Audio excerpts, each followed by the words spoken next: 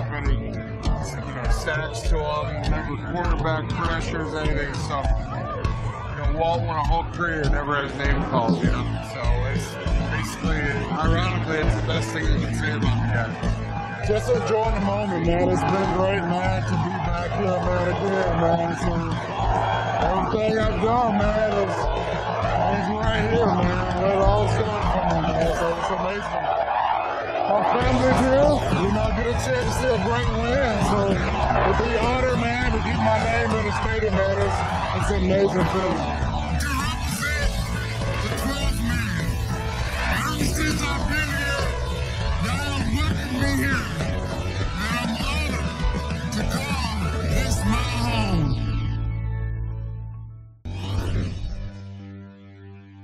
It was great to see Walter Jones at CenturyLink.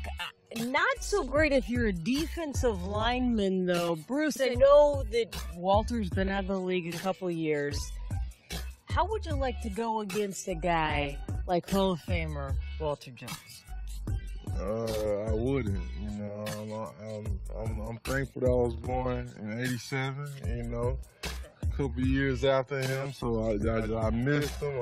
I heard he was a great player. I seen a couple highlights on him, and he was a big dude, and once he got his hands on him, he was pretty much a wrap. So, congrats to him on being elected into the Ring of Honor, and hopefully I'll never have to face somebody against him.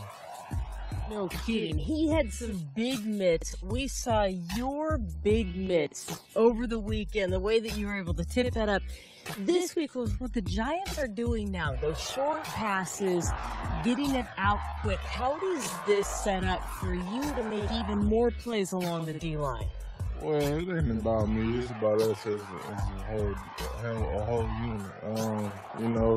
We've been dealing with that type of stuff the whole season. That's why I feel like our lack of sacks has been on teams' game planning pretty good. With the check downs and the jailbreak screens on the perimeters and stuff like that. So we just got to run to the ball, man, play assignment ball.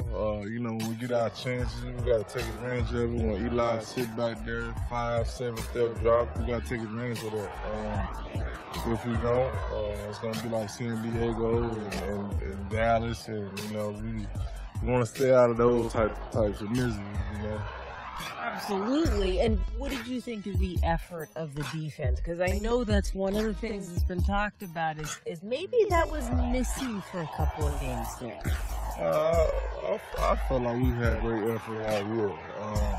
We haven't got the results that we was getting last year, but I feel like we're a young team, a lot of new people in new positions, and I feel like that'll come. We got a lot of injuries, but that's not an excuse. So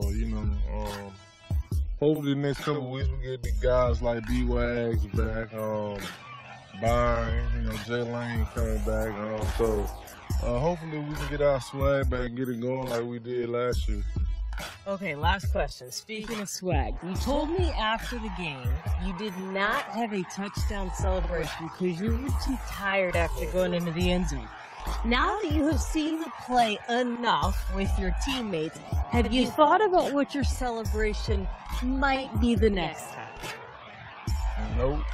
I just know my sack celebration is the white man. That's the only one I care about. Well, he'll have plenty of time because he's going to get a few more of those. It'll just come to him when it happens.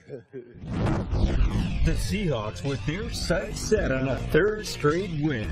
More on Moon's take on the New York Giants when Seahawks All Access continues.